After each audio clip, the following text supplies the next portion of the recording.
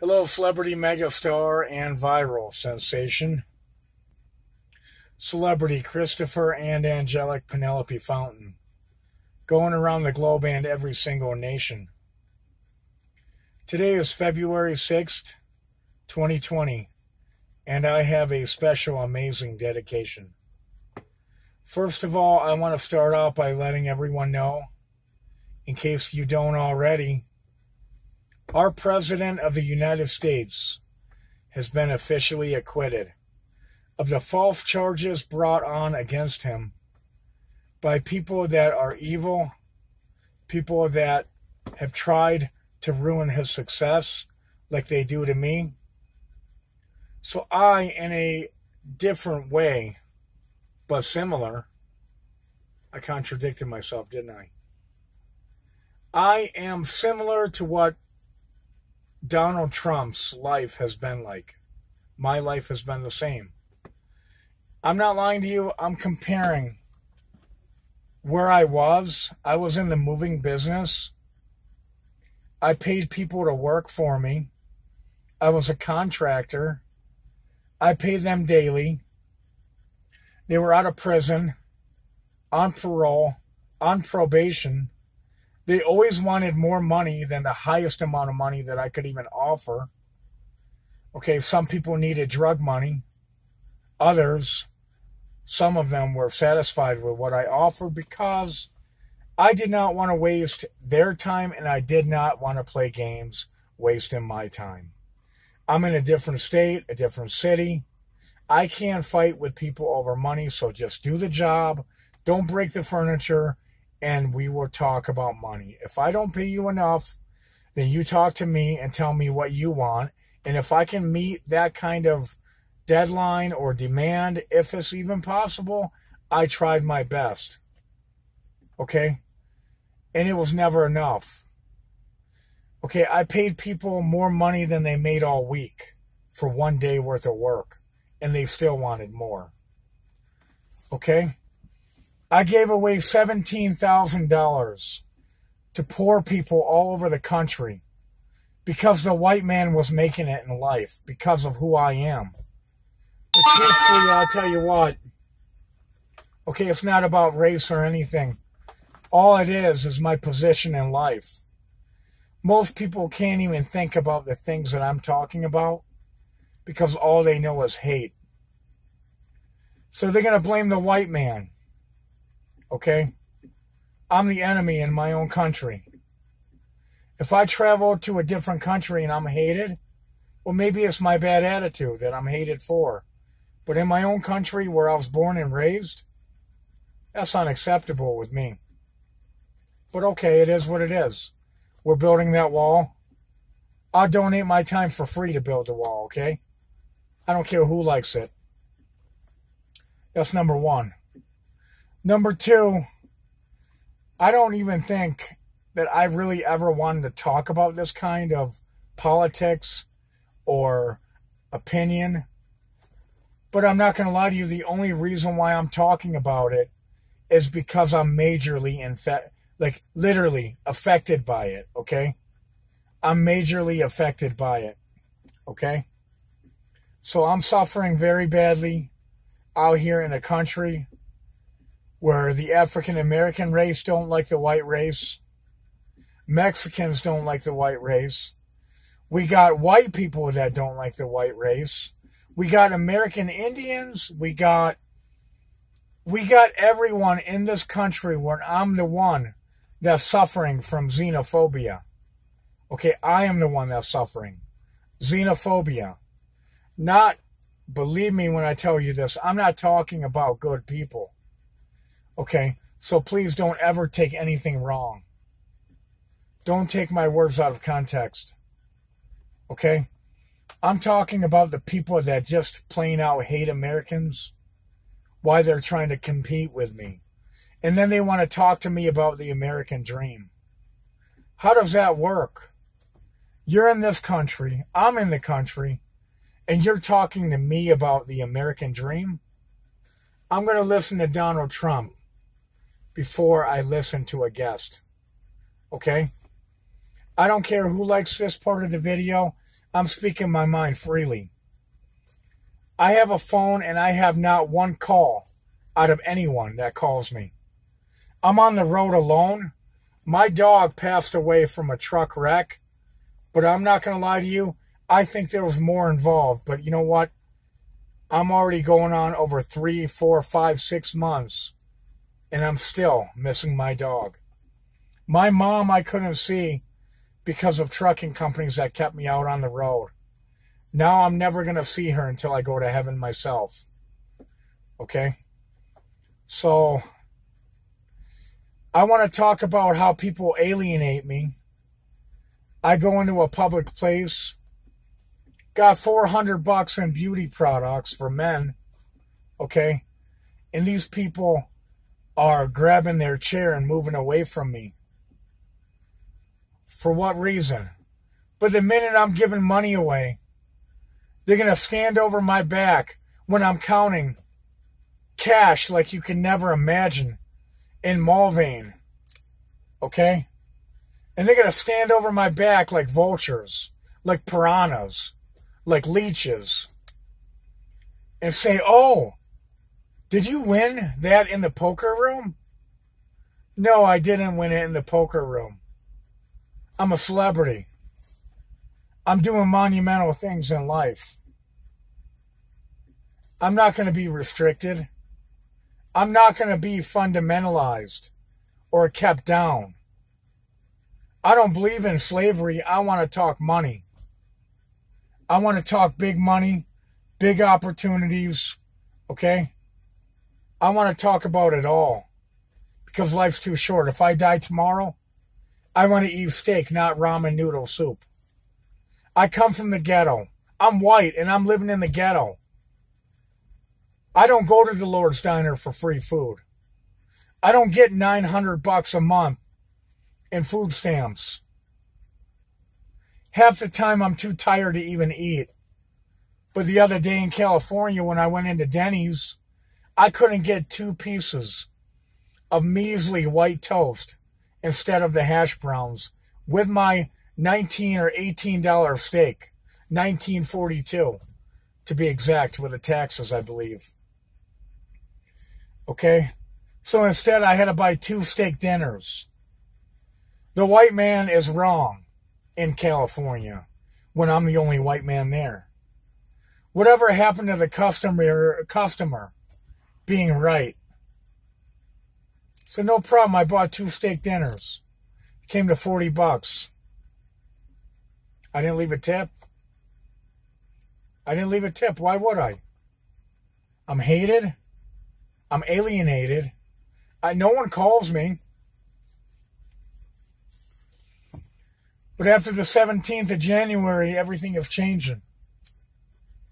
I got beautiful girls in the QT gas station that I'm infatuated with. I got a beautiful exotic girl that walked into my life forcibly. You know, when I say that, she just came into my life by looking the way she does, and it completely alters my life like you could never imagine. Every time I work for companies, okay, this kind of stuff happens to me. I meet a girl, I'm infatuated with her. It's probably because of my first girlfriend, Anastasia, being murdered in Miami. And I always wanted that same good thing all over again. But I tell you what, as I got older, I positioned or molded my life to be the way I am. Most people want to talk about money. Oh, you can give me some money. You can donate me money. What are they doing to get it? What are they doing to better themselves? To make sure that they have marketable skills in a technological advancing country. We're competing with not only guests in this country, people competing for the same thing, but now we're competing with automation, robots, autonomous trucks. We have to do all of this under the economic pressure of pandemics flying and going all over the globe. From China, Wuhan, China, to America, Chicago, California, Massachusetts. Because we are allowing anyone and everyone to come into this country. Because they all want the American dream that they want to talk to me about. And meanwhile, our president is not bending over like Barack Obama did, giving aid to Iran, okay, or any other country out there. I'm not going to get into the politics because I don't have my books. I'm not watching documentaries right now, and the only way that I feel anyone should talk is if they have the education, the knowledge, and they're constantly in that line of knowledge, daily learning facts, not only opinions. Okay? I'm not in that position right now. If I was in Barnes and Nobles shooting the same video, no problem. I'd read 50, 100, 200 books, gather information, embed it in my brain, then I'd shoot the video. Okay? But our president has fixed this country. I see that gold is going to go up to $2,000 an ounce. Trust me when I tell you that, but before it does, it's going to hit $17.41, $17.59 an ounce. Okay?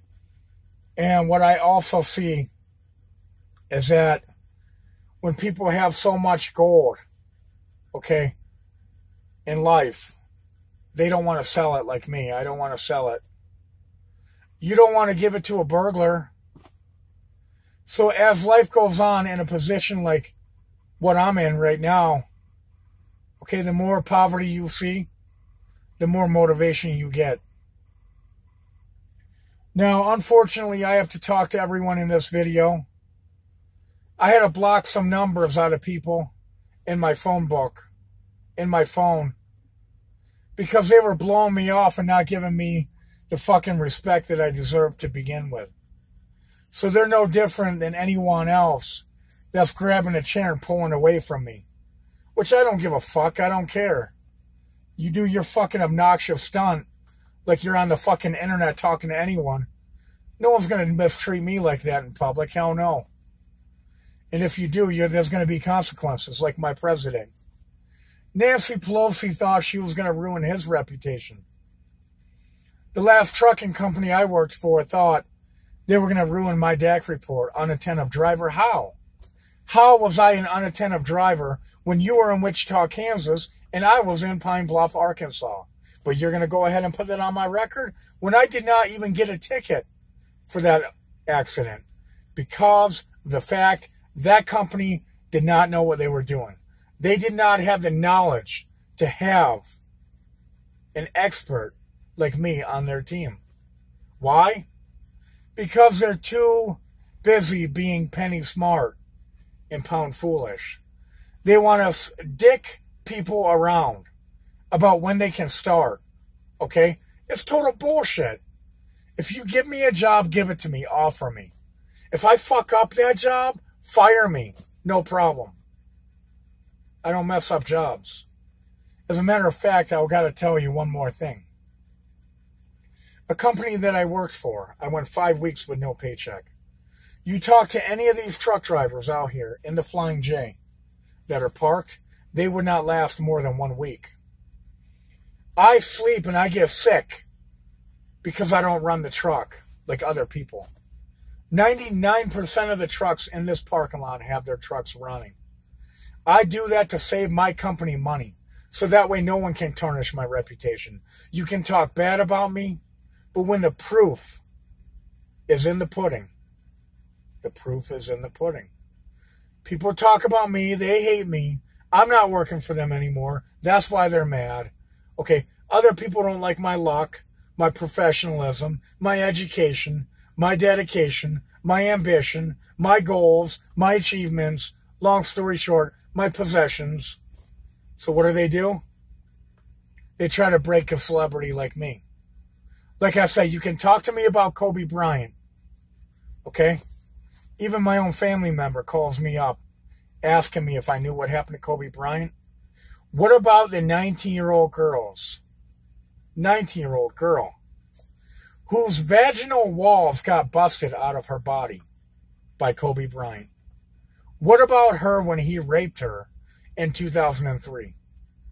Honestly, I am sick and tired of people patronizing, making these fake-ass celebrities out to be a god or a legend or a hero when they don't do a fucking goddamn thing for society. Like I said, this is not a negative video right now, but the real heroes in this country are not the military. They are the police. They are the medical teams, EMS, doctors, nurses, and for me, lawyers. Okay? Because that's who I am today because of my lawyer. I have no shame. When you want to keep on backing me into a corner, the underdog becomes the top dog. The top dog gains momentum. The fame is undeniable. The reputation is impeccable and untarnishable like gold. Okay? You've seen my cash. You've seen my gold. Now get ready. Get ready to bow down because it's not another fake gangster rapper out there that's going to persuade my mind to listen to gangster rap. Okay? It's not going to be some fake-ass celebrity like Charlie Sheen or Oprah Winfrey or Jay-Z or Beyonce. Okay? These people don't want to stand for the national anthem. Go back to Africa. Get the fuck out. Okay? Don't talk about this shit. The white man this, the white man that. Our president is doing things, okay? He just needs more support. So I can't wait to vote for Donald Trump again because it'll be over my dead body if I don't make it to that voting office. It'll be only over my dead body. So you know what? I'm going to say this advanced early enough in my life. If I die, which I'm not going to, before the voting starts, go ahead and let everyone know that I voted for Donald Trump. Thank you very much for watching this spectacular, amazing video. I got to tell you what happened to me today. It was so monumental and ceremonial. I can't wait to have... I'm going to have 10 videos on this topic, but they're not going to be the same. They're going to be all completely different, but related. I promise. I can't wait. I'm rewriting history. What can I say?